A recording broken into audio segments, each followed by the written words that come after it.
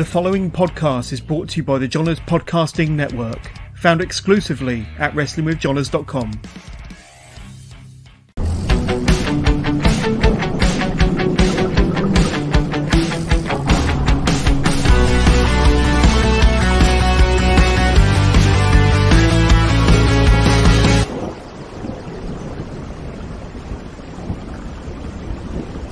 Yeah, absolutely. And like I say, your feud with Finlay will go down in history. I think between your first and your last match with Fit Finlay in Germany, I think it was 24 years and over 100 matches, and like I say, steel cage matches, chain matches, street fights, everything. But I also want to talk about another one of your favourite rivals from Germany, and that's Robbie Brookside.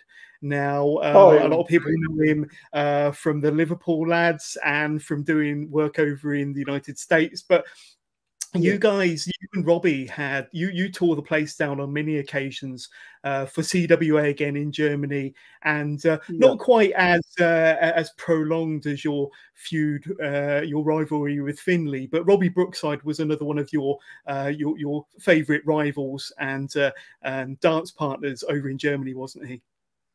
Yes, he was. Robbie was also Fit's tag partner as well at that time. Fit originally tag partner was Danny Collins, but Danny wasn't coming anymore to Germany, so Robbie took his role as Fit's tag partner. And I knew Robbie from England, from Brian Dixon. I took Robbie under my wing, and when he came to Rill to record for Welsh television, he stayed with me, the same as Steve Riedel did. And I looked after those boys because I knew them. I liked their attitude, both Riedel and Brookside. And I looked after them. So, yeah, but like you said, he played a big role as well with matches against me. Yeah. Any particular favourite moments or matches being in the ring with Robbie Brookside? Because especially being, two Englishmen over in Germany, you wanted to put on a hell of a display for the fans over there. And you guys, like I say, you tore it up every single night to packed houses across Germany. Tell us about some of your memories of going against Robbie in CWA.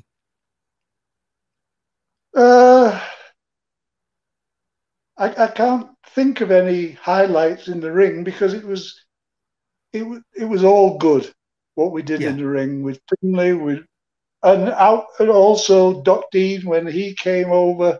I had championship matches with him as well. By that time, I was British Empire Meister, British Empire champion in Germany, invented by the promoter in Hanover. They needed a title for me, so I wasn't anymore the British heavyweight champion, so they invented the other one. British Empire champion. So I did matches against Robbie. I did matches against Doc Dean also. They were a fabulous tag team. The one thing I remember with Robbie, when I was just nearing the end of my career, we were wrestling in Brighton, I think, with Robbie and Doc Dean on. I think I was on with Robbie, last match of the programme, and we wanted to go for a drink afterwards. I must have been over 40, 45 at that time. We wanted to go for a drink, but we were too late. It's not like Germany, bars open all night, too late. So what are we going to do? Robbie said, there's a university bar in that building next door. He said, we'll go in there. I said, how are they going to let me in there? So he said, come with us. So I went with Robbie and the Doc Dean to this university bar. Doorman stopped me and he said, I'm sorry, you're not a student. Before I could open my mouth, Robbie said, hey, mister, he says, me and Doc are on probation and he's in charge of looking after us. So I said, okay, go in. So they got me in for a drink as a welfare worker. Brilliant. Yeah, happy Absolutely memories. brilliant. Indeed. Moving Germany to one side, and I know in 1991, you took part in several dark matches on a WWF tour of the UK, didn't you? So I think Yes. it was a few matches, mostly I think 6-man tag matches. You would be teaming with Danny Boy Collins and Dave Taylor against typically Chick Cullen, Drew McDonald, Johnny Smith, or Skull Murphy. I think you had about 4 or 5 matches, including a dark match on their pay-per-view show as well. They're the kind of big show. Yeah, But who was I against on that pay-per-view? So Can you remember? I think it was Drew McDonald, Chick Cullen, and Skull Murphy in the dark match. But what are your memories of that WWF tour? It must have been quite strange having the big American company coming over, packing out the arenas, and you guys that were well versed to wrestling in front of the UK audiences were kind of there as the support act. But what are your memories of that WWF tour and those matches that you performed on? The main memories I have was I wasn't on all of them because I was going to Japan at that time. So I just did 1 or 2 matches. The main reason mostly was to see Andre the Giant, who had, when he first came to England, lived with me and my family. And we traveled together numerous times in Japan.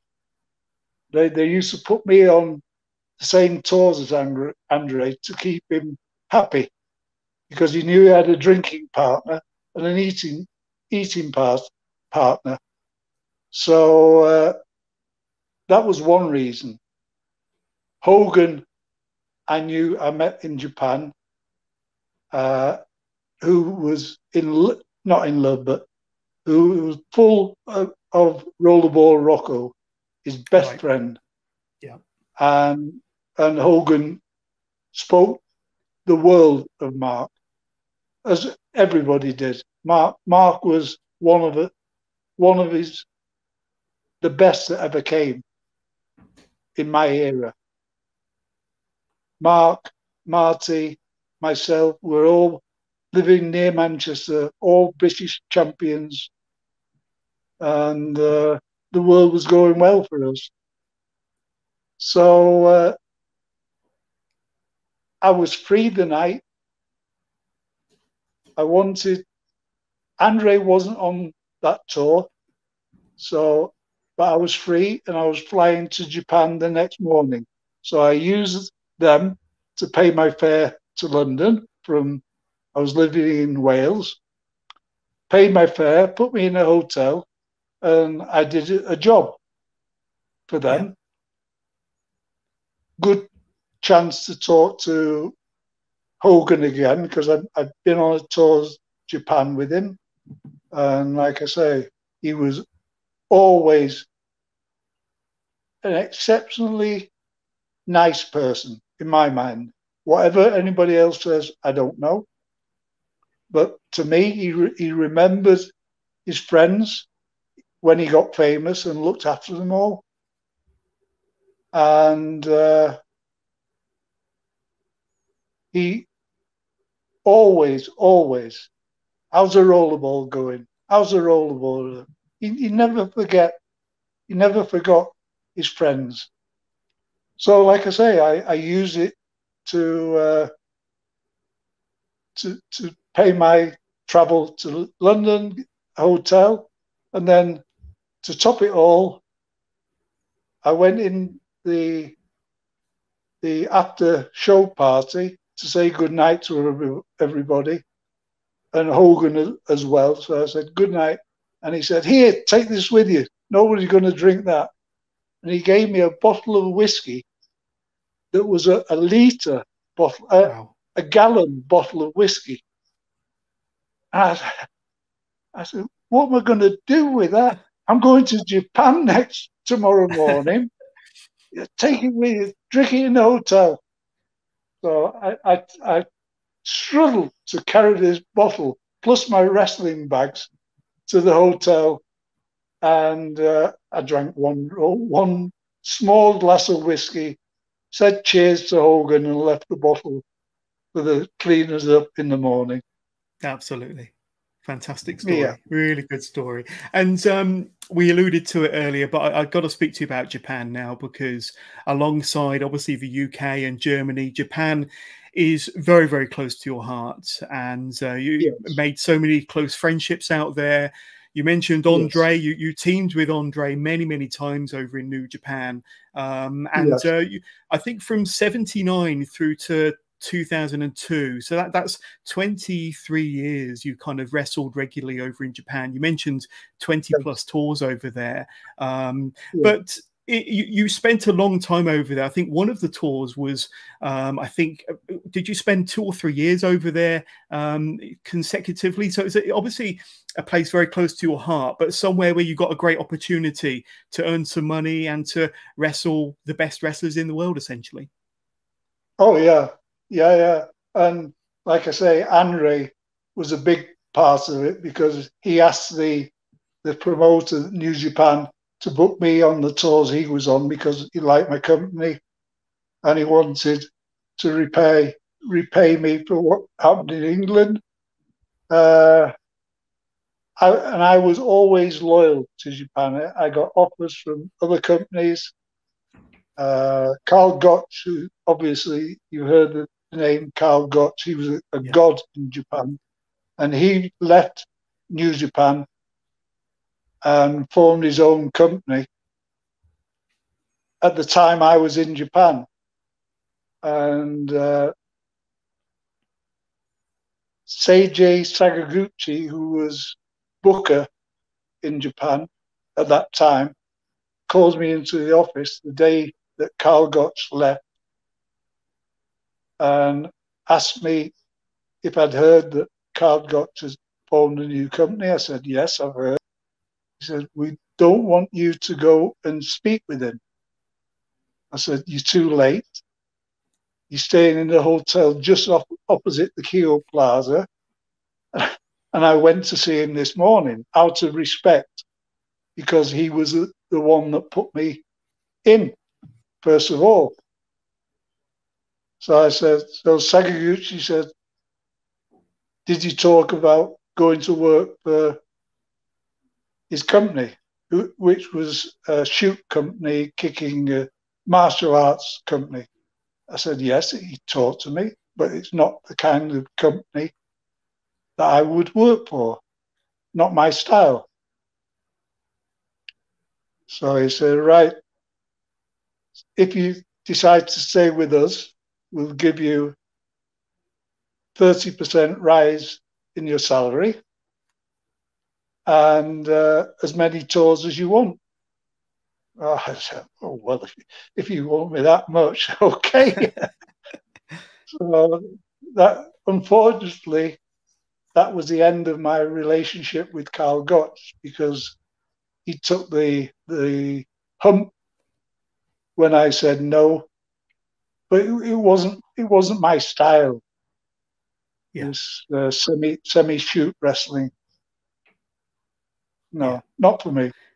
No, and some of your legendary opponents over in New Japan, and I know you had many matches against Antonio Inoki, Riki Choshu, Kobayashi, Fujinami, Fujiwara, and you know, from those legendary Japanese names, who were some of your favourite opponents? And Masahiro Chono, can't forget about him, who was another legendary opponent of yours. But who were some of your favourite Japanese opponents from your days in New Japan? Yeah, the favourites, like you said, Chono. I used to be on the lookout for new talent to go to Otto Vance's tours. So I was, in fact, acting as booker for him. Mm. So Chono was the first one that I booked. And then came Funaki,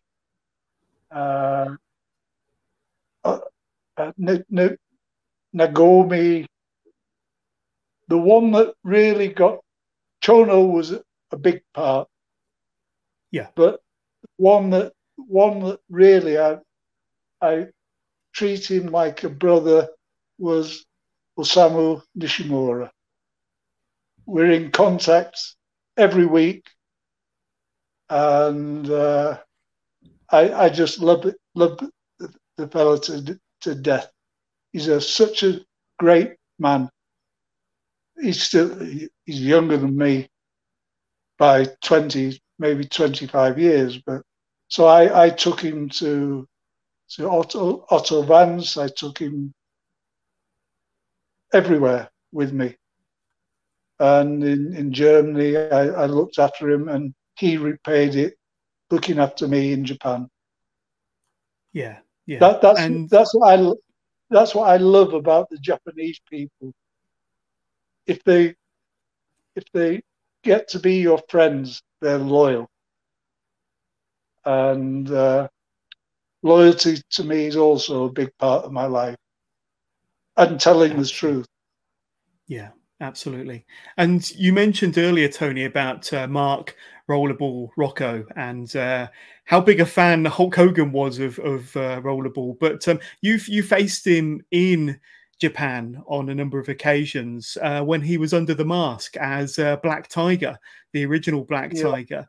Now, I'm sure that you wrestled him many times over here in the UK, but to have the pleasure of wrestling him in New Japan when he was under the mask, that must have been a fun experience as well. Yeah, it was. It was, I kept saying, "Who are you? Who are you?"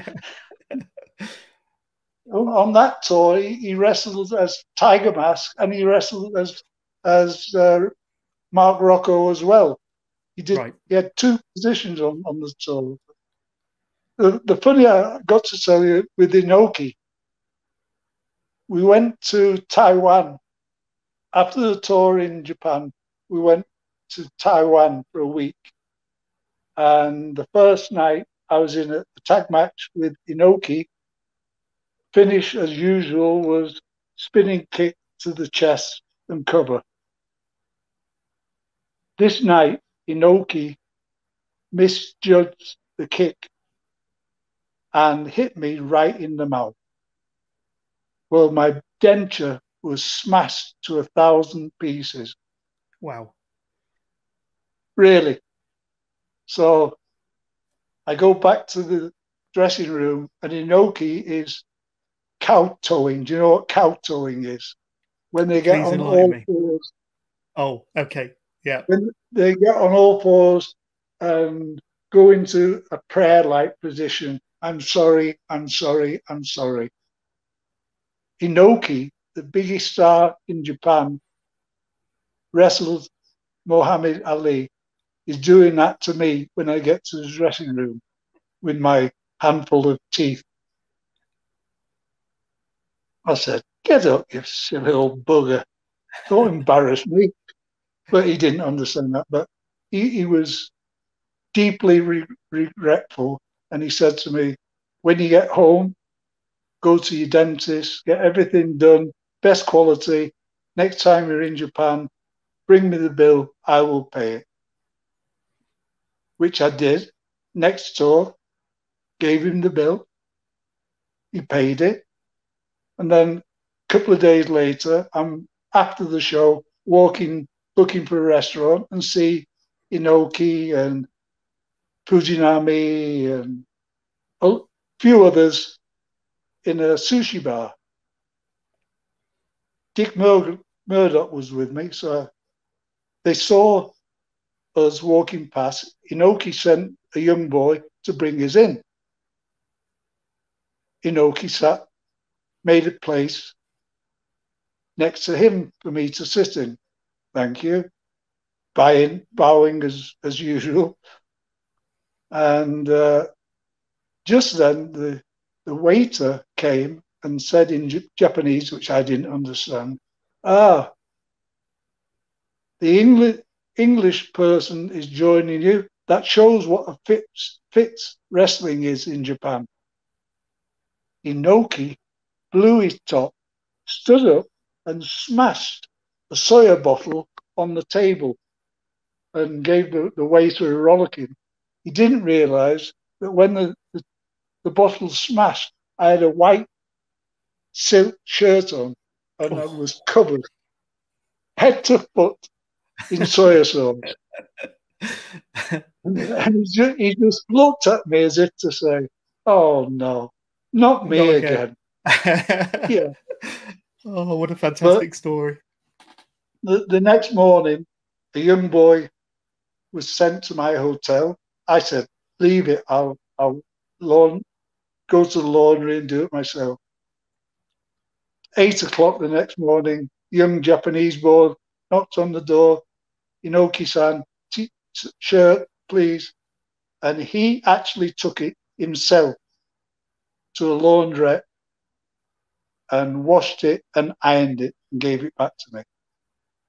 Brilliant. That is respect.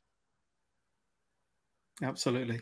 And you was lucky that soy sauce came out of your white silk top there, Tony. But good to see that they looked after you. Good to see they looked after you. And the final individual I want to talk to you about is Owen Hart, because you had the pleasure of wrestling Owen Hart both in Japan and in Germany, didn't you? On a few occasions in both countries.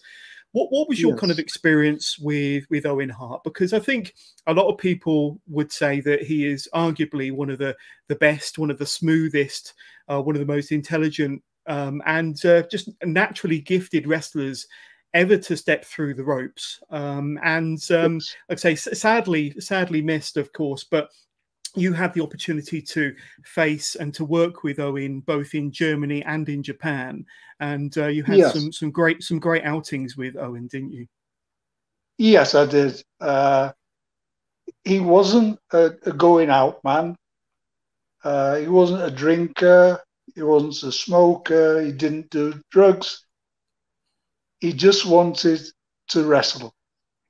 I actually got him into Germany as well, because Chris Benoit I booked on the same tour, and Otto Vance said, "Yeah, okay, I'll take Chris Benoit.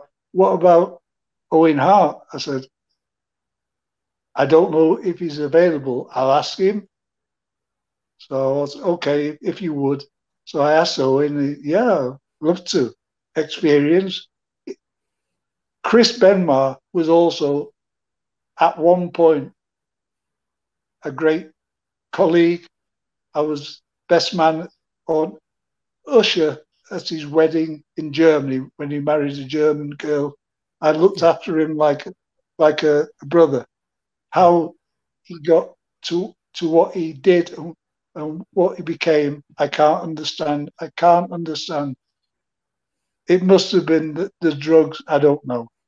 Yeah. But what he did, you can't excuse in any form. But all I can say is, when I met him, he was a wonderful man or boy, like I say. I went to New Japan wrestling school to help train Chris Benoit, and he was always thankful. Owen was a different class of person totally. He was he was courting brought his girlfriend with him. He wasn't a big drinker. He'd have a bottle of beer. In Germany and Austria, if you fucked up in the ring or did something that wasn't satisfactory to your colleagues, you were fined a case of beer. Wow. And Finley and I were on the board of control, issuing fines for a case of beer. And at one time in Hanover, I think we had 17 cases of beer in the dressing room, unused. So we were in charge of that. But Owen drank very, very little. And Chris out also. They weren't big drinkers like English and Europeans are. Yeah. We did a lot of beer drinking, especially after the shows. And it was part in Germany and Austria. You were in the same place for weeks on end.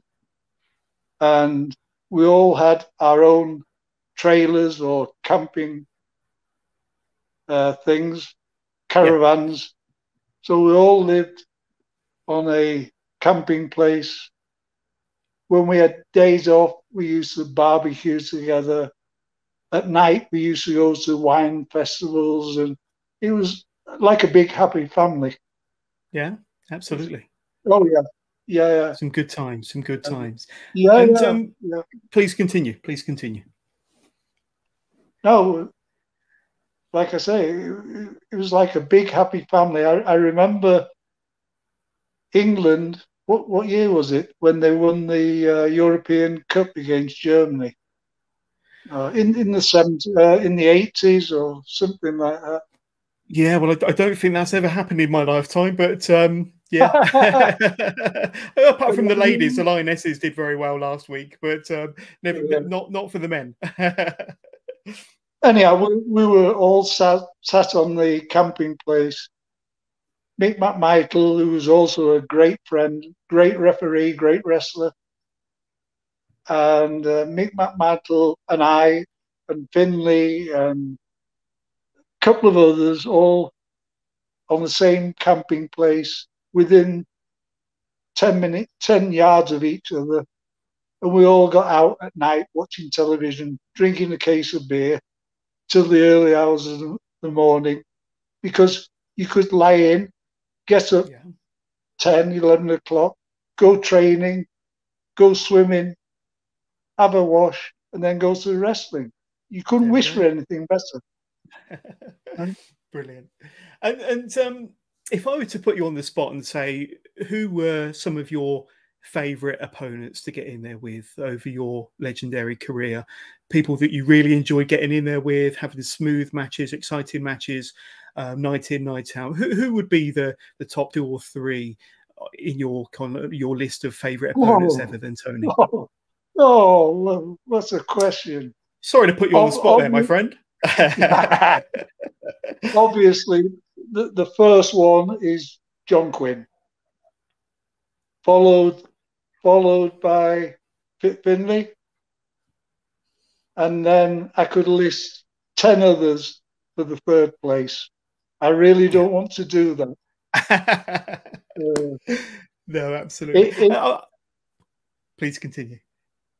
It's a long list of people like Marty Jones, Pat Roach, who always a good friend and a good opponent.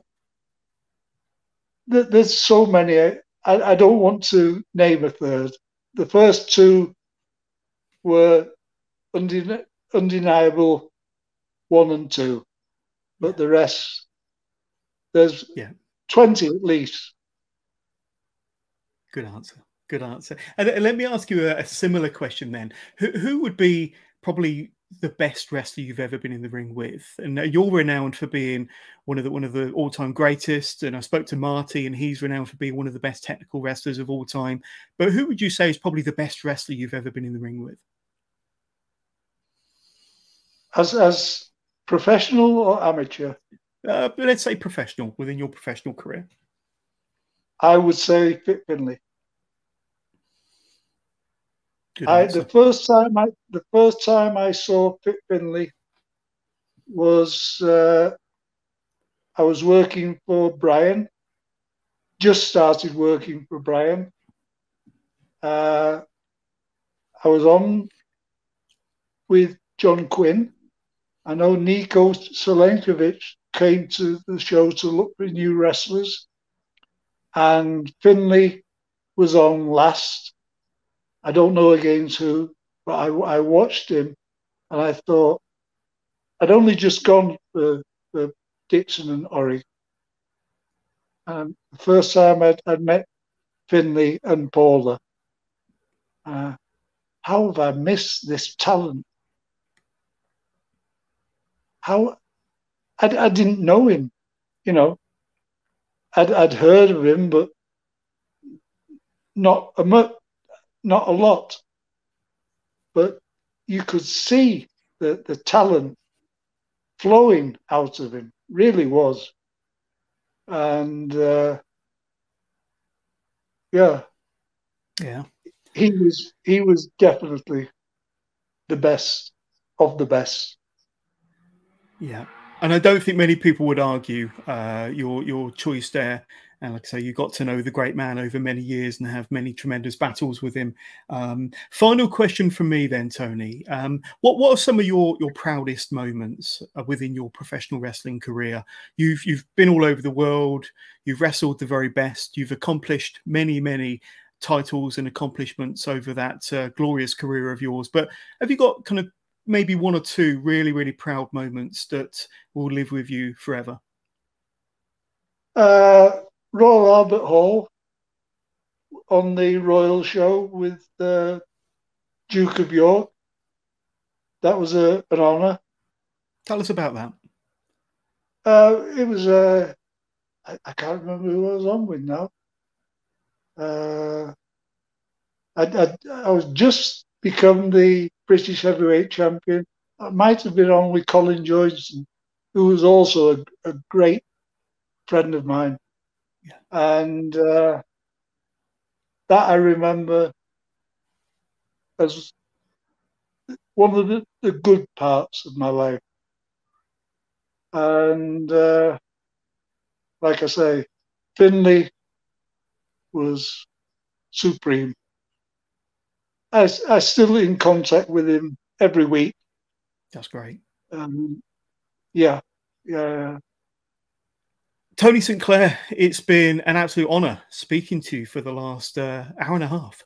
I hope anybody that's watched this or listened to this has enjoyed this Legends Masterclass with Tony St. Clair. But Tony, if you've got any final words for your fans, for your friends, for your supporters out there, and anybody that might not have kind of come across your career until listening to this, have you got any words for those that have watched this and maybe have enjoyed your career over the last 40 or 50 years?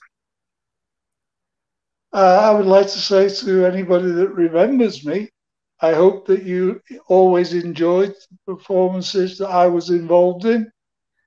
To anybody that didn't see me, shame, but it happens in life. There's lots of footage out there. There is lots of footage out there, Tony. Oh, yeah. But it's old school, which I'm very into. And like I say, I don't watch American. I'll tell you another time the story with Andre, and Vince McMahon. Or do you want me to tell it now? Include it now, yeah, absolutely. We're all ears. We're all enthralled by your stories. And Andre was insisted that he wanted me to go to work for WWE in America. And Andre's idea was that I wrestled Andre a couple of times in Scotland, in Edinburgh for Max Crabtree, and I was part of the Scottish team in kilts. So Andre got the idea to me to go to America and be a long lost cousin from Roddy Piper and form a team with Roddy Piper. I said, Andre, I've told you, I'm not interested. I'm happy enough. Japan, Europe. What do I want to go to the States? I understand perfectly. If you go to the States, they're investing money in you. So they want you to stay there. And I don't want to stay in America. So don't even think about it. We're in Japan. It's middle of summer. It's sweat. The hall's full to the brim. And Vince McMahon Jr. is there. Andre and I go in the ring, had a match with Sakaguchi and Hoshino. I spent most of the time in the ring. Andre came in because he was starting to show pain in that time. Andre, yeah. When he started to go down, he started to slow. His back was shattered. So I did most of the work. And I'm sweating. You can't believe how much sweat was coming out of me. And as I walked in the dressing room door, Vince McMahon Jr. said to me, "Did you see Andre in that team match?" And my answer was, "I should effing think so. I was his tag partner," and walked up. So that was the end of my career with WWE. It was short-lived. Which I don't regret 1 minute. Andre was heartbroken, but I didn't give a damn. Well, was there any desire at all, either before or after that, to wrestle more stateside, Tony? Not necessarily with WWE, but did you wrestle much, if at all, over in America? I never set foot in my life in America. Only one time at when I flew to Japan, you had to go over, not America, Canada. Anyhow, I never went to America. But the one time that I was interested, Terry Funk came to Bremen to wrestle with me, and he came after the match. He came back and he got me and Finley. I think maybe Dave Taylor as well. And he said, "It looks like I'm going to be the new booker for WCW." So I said, "Great, what's that got to do with me?" So he said, "I want you and Finley and the other one, I can't remember who it was, to come there and work for them." I said, "That's the same situation that I've had with Andre. I'm not interested. I don't want to spend that much time away from my family and away from Europe." Yeah. And Terry looked at me and he said, "If you'd seen the pile that stood a yard high of contracts in the office that I've just seen, they're all wrestlers that are employed by this firm where the wrestlers are injured but still getting paid every week." Yeah. He said, "It's a yard high, the pile." He said, "So if I get the job as booker, you come over for 6 weeks when you got time, or 4 weeks." He says, "And when you want to go, just get injured and you'll be on the paid list." That interested me. that I must say interested me. Sign me up. Sign me up. Unfortunately, he didn't get the job. I think Bill Watts got it because he also contacted me because I was training his son Eric in Germany. He also contacted me to ask me if I would work on the show in England that they were looking in view to me going for them. And I said no, I was going to Japan the next day. And he asked me if I could recommend somebody else. And I said yes. Only one that I can recommend is Dave Taylor. And that was how Dave first got to WCW. Correct. Which he always thanked me for. There we go. There we go. But Tony Sinclair, please continue. If you can't do it yourself, then recommend somebody good. Absolutely. You certainly did that. But I want to thank you so much for your time today, Tony, and really appreciate your wonderful stories and your wonderful, like I say, retelling of the wonderful career that you've had over 40 years. And I just want to say thank you very much for coming on the show today. Thank you. Pleasure.